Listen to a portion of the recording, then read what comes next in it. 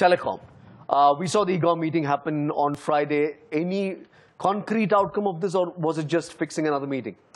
No, of course, there were some decisions that were made. Now, importantly, as far as the spectrum pricing is concerned, they've gone with the Telecom Commission's decision of raising the price from what the regulator has suggested by 15% and 25% for both the 1800 and the 900 megahertz spectrum bands. But what this translates for telcos is that it's a significant, sort of disappointment for telecom companies, because they had been, asking for a lower price, and they were very thrilled with TRAI's price, where it suggested that the prices would be much lower than the last auctions.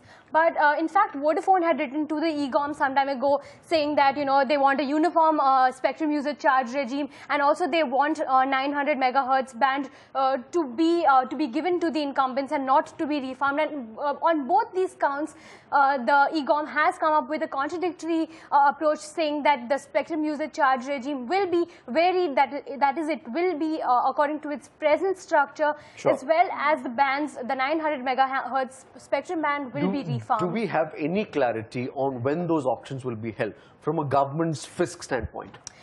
So the EGoM has mentioned that the auctions are slated to happen in January 2014, and they expect to garner about 30,000 to 40,000 crore.